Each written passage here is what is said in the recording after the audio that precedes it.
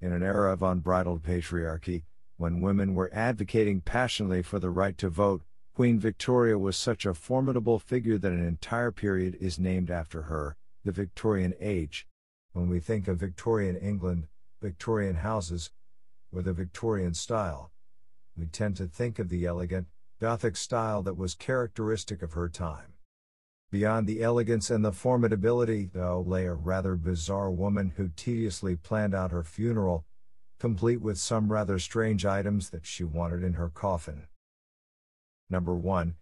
The Queen wrote a full, 12-page instruction manual for her burial.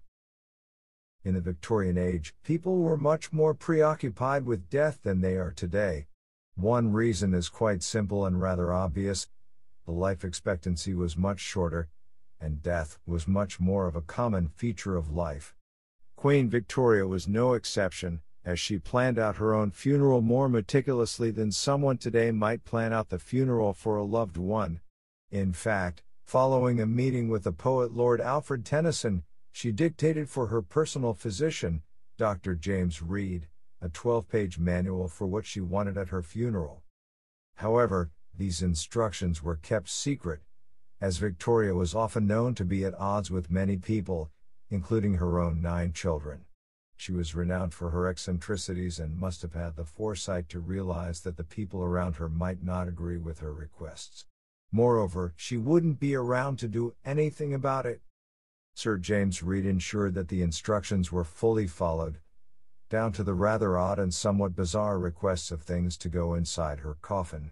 Some of the items actually had to be hidden because of the reactions that were sure to come from her family members were they to discover them. Number 2. Flowers hid many of the items in Queen Victoria's coffin. Though the Queen requested some rather bizarre and eccentric items to be buried with her, she remained secretive about her wishes both in life and in death. Case in point, flowers hid many of the more secretive items that she carried in her hands, including a picture of John Brown.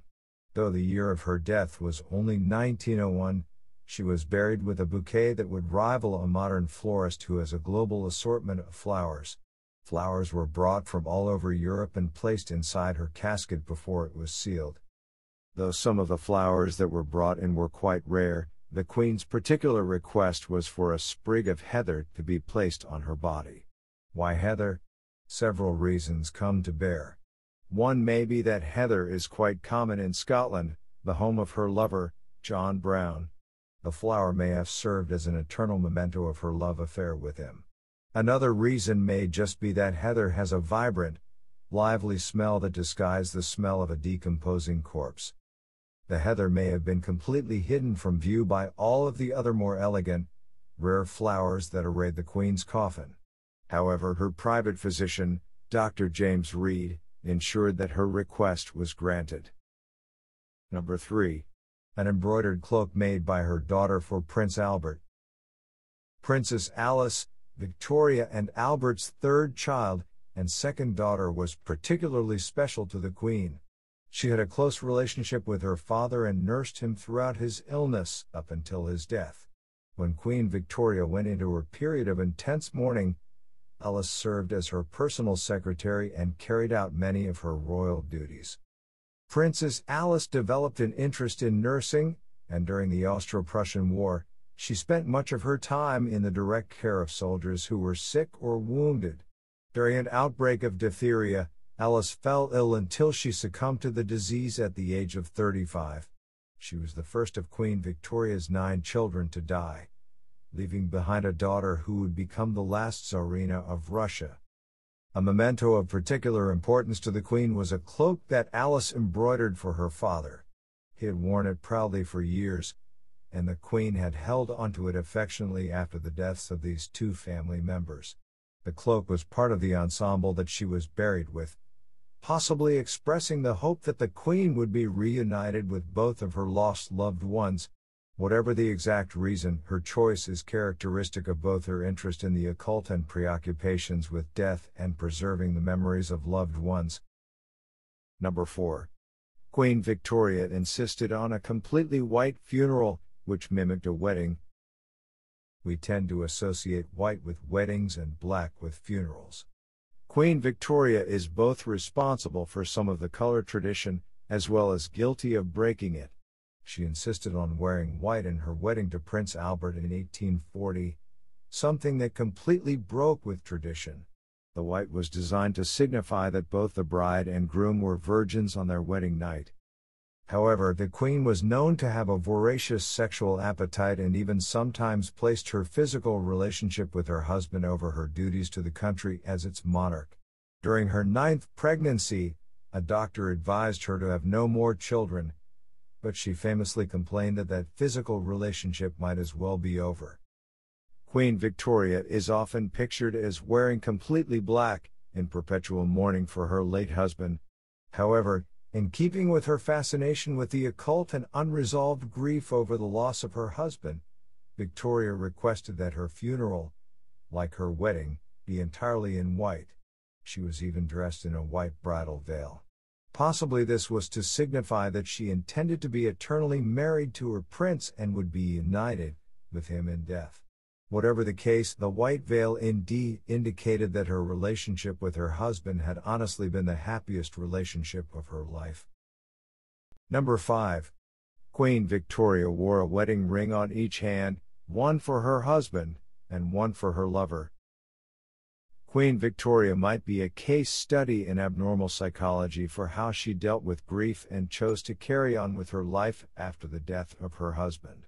Though she continued to carry out many aspects of life as if Prince Albert was still alive, such as how she insisted on her children pose for portraits as if their father was still there, she was known to consult with at least one lover following his death. The most well-known of those was John Brown, a servant from Scotland who supported the Queen greatly following the prince's unexpected, sudden death. The rest of the court, including her children, grew resentful of the individual attention that he received from her and spread rumors that the two were engaged in an affair. Historical evidence, including both letters from the Queen and John Brown, as well as the instruction manual for her burial, suggests that these rumors were based in fact.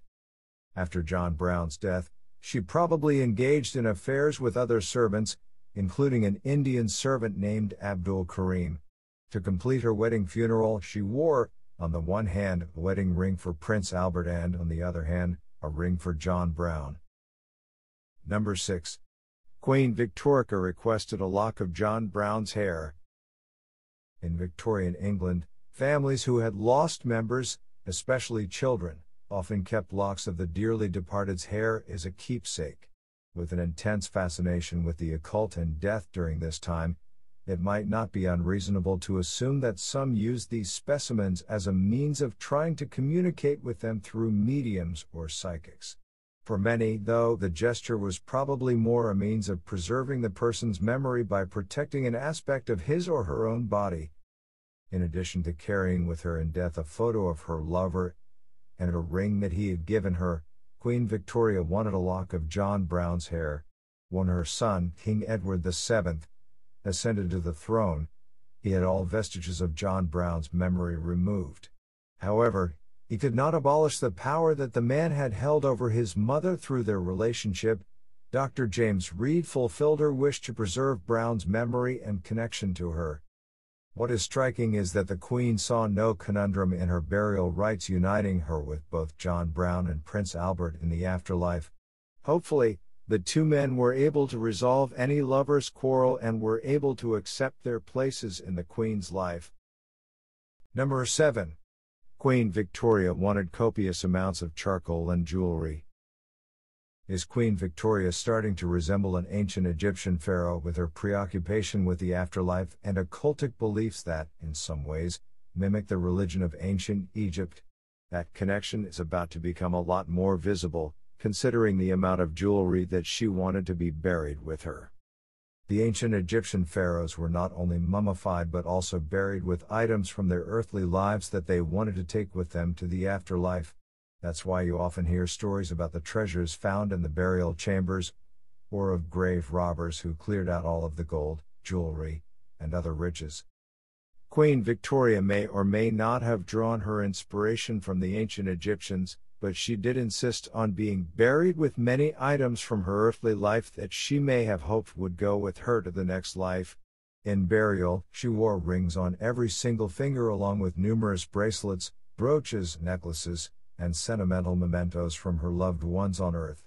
Each piece of jewelry that Queen Victoria wore carried a special significance to her. Of course, she also wore her white bridal veil and clutched the plaster cast of Prince Albert's hand. Number 8.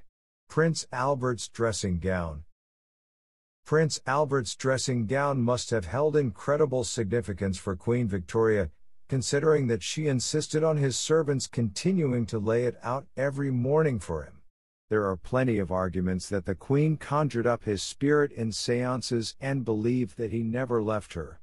Some have even suggested that John Brown, her Scottish lover after the untimely death of her husband, channeled Prince Albert, and in doing so kept him very much alive to the Queen. Perhaps she believed that his ghost donned his dressing gown every day, just as if he were physically present with his Queen. Inside the Queen's coffin was the prince's dressing gown, on top of a layer of charcoal, which was there for absorbing the wetness and odors of decomposition. The Queen's body lay directly on top of it. Perhaps there was an occultic significance to this particular item being placed in her coffin the way that it was, and she believed his spirit would inhabit it, thereby even further uniting them in death. Perhaps she was merely so attached to it that she could think of no other way to spend eternity than on top of it. Whatever the case may be, it was probably one of the more normal items placed in her coffin. Number 9. The Queen's own body. This much might seem obvious. Of course, the Queen's skeleton was inside her coffin. The purpose of a coffin, if nothing else, is to house the body of the deceased. However, the fact is that nobody expected Queen Victoria to die. She lived to the age of 81 at a time when 40 was considered to be old and had reigned for nearly 64 years.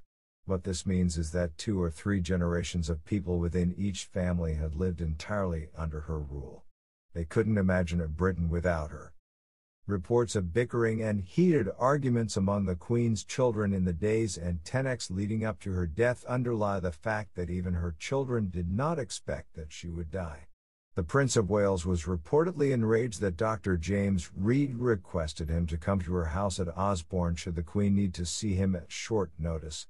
The Queen herself, in a rare moment of clarity, said, "I should like to live a little longer, as I have a few things to settle."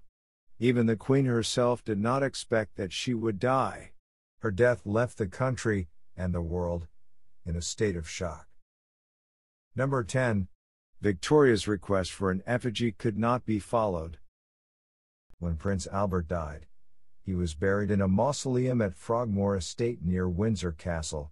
His wife had the shrine built upon his death, using her own money and sparing entirely no expense. Queen Victoria commissioned a life-sized effigy to be made of him and placed atop his coffin. She also ordered an image of herself so that she could be assured that the two would be united in burial. Both of the sculptures showed the royal figures lying down, with Albert facing his young, besotted bride. The prince's effigy was immediately placed on top of his coffin, and Queen Victoria's was put into storage until she should join him in death. Despite the request made in her 12-page instruction manual, which Dr. James Reed ensured were tediously followed, this request was unable to be supported.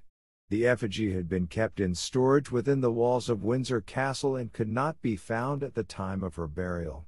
It was located several months later and eventually placed on top of her sarcophagus. The image of the Queen and her beloved husband now lay engraved in stone for all posterity to see.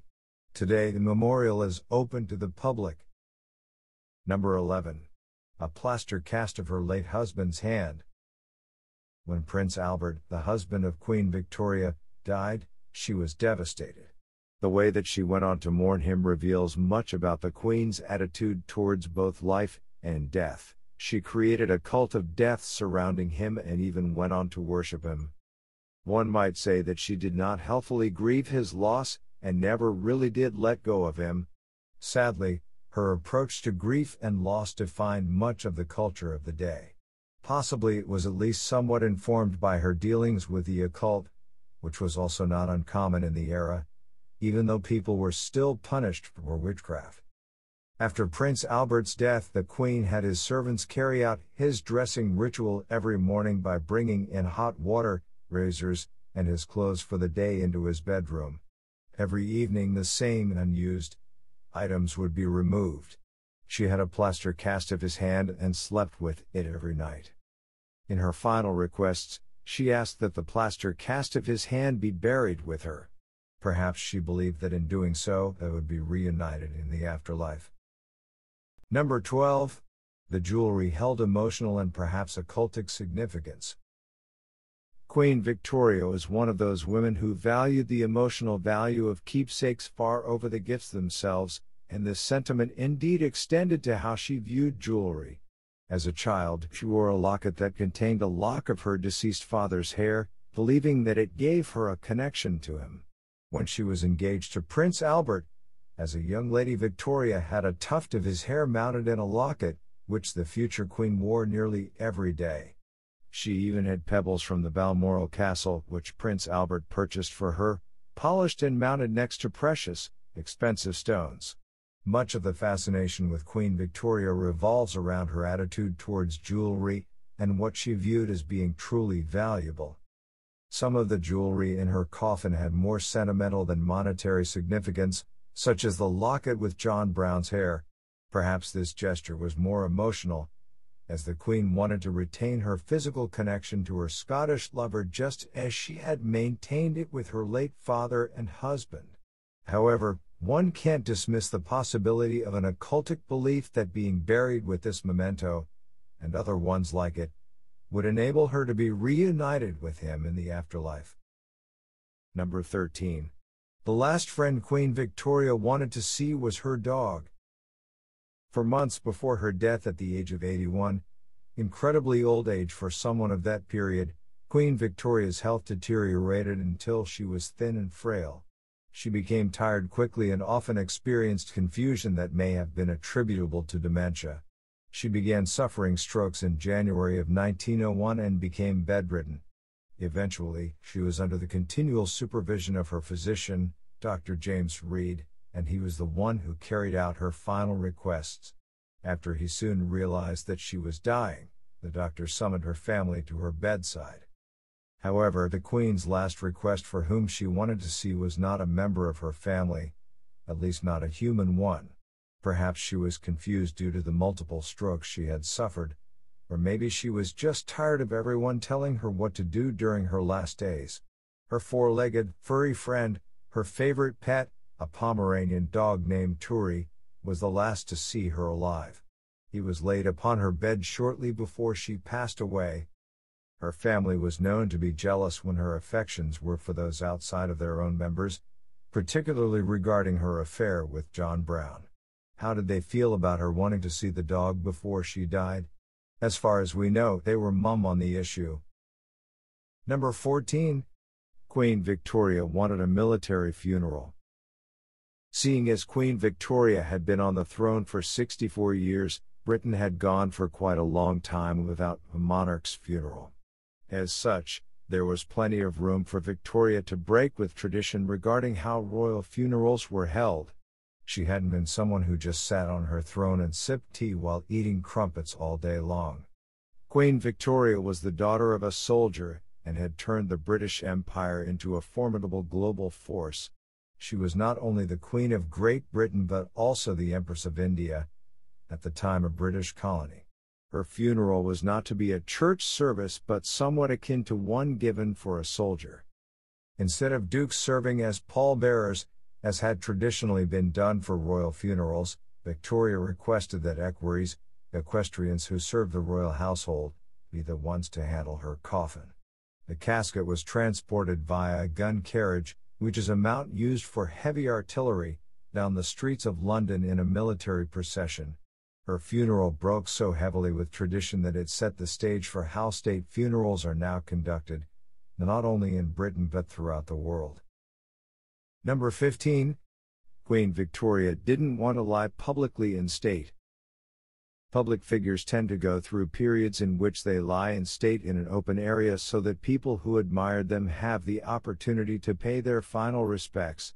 However, Queen Victoria had mostly retired from public life following the death of Prince Albert, at least to the extent that she didn't want to be followed by paparazzi or have people outside of the royal household privy to personal information. As you have already seen, she was so secretive that she didn't even want her family members to know some of the contents of her coffin, like the mementos of her affair with John Brown. In keeping with how she had lived her life, the Queen did not want to lie in state for public viewing. Instead, her body was carried on the gun carriage straight from where she died in the Isle of Wight to her funeral at St. George's Chapel in Windsor Castle. She did lie in state for 2 days, but viewings were closed to the public. What this meant was that, even though her funeral was one of the largest in world history, it was primarily a family affair and much more intimate than previous royal burials. Number 16. The house where she died was the site of many seances. The Victorian era witnessed a surge of interest in spiritualism, particularly regarding the occult and the attempt to communicate with the dead through psychics, mediums, and seances. People from all strata of society, from the poorest of the poor up to the royal household, were caught up in the fervor. In fact, Queen Victoria and Prince Albert were party to many seances and even held some at their private residence, Osborne House on the Isle of Wight. They were particularly fond of an older clairvoyant named Georgiana Eagle and a young one named Robert Lees.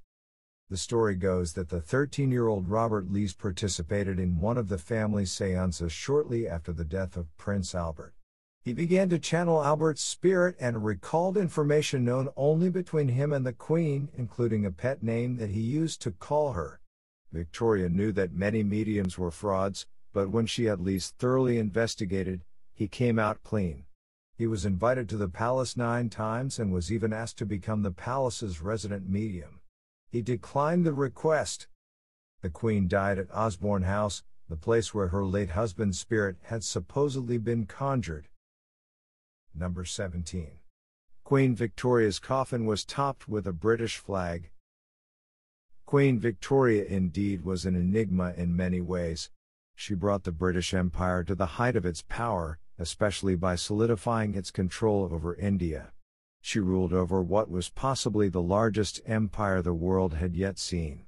Nevertheless, her personal life told a story that was less traditional and even less dignified than what one might expect from one of the most powerful women in the world.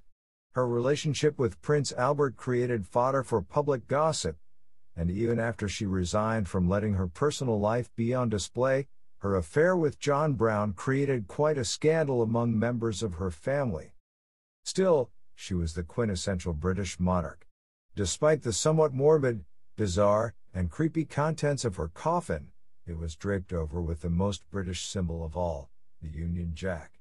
The flag is what most people saw during her funeral procession, and if you were to visit her coffin today, which is at her mausoleum at Frogmore Estate in Berkshire, nothing on the outside would indicate its strange contents. By all accounts, you might think that you are looking at the perfectly normal coffin of one of Britain's greatest monarchs.